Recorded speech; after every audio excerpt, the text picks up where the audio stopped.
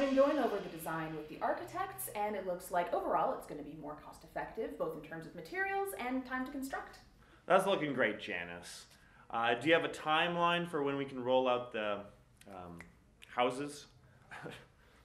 I'm sorry, I didn't eat this morning, and I'm feeling a little peckish. Is it okay if I have some candies? Oh, of course, Mr. Bouchard. Go ahead. Great. Do you want one? I've got plenty. I'm fine. Charlie? Yeah, I'll take one. So, tell me more about that timeline.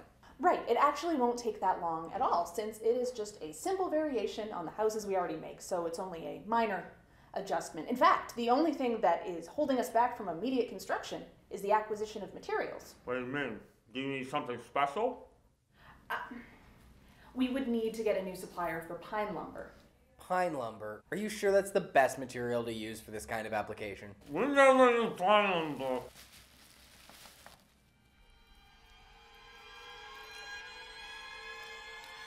I thought you might say that, sir, but I am assured that this is a great way to save money.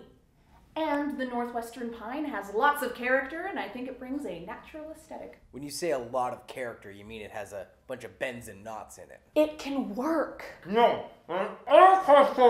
Sir, I have to interrupt.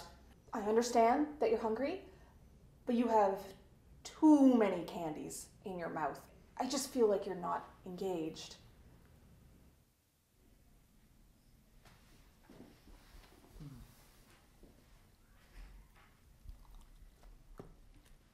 When our customers buy a house from us, they trust that they're buying a home, not some sort of ramshackle wood box. We make birds feel at home. That's what Johansson Bird Homes is all about.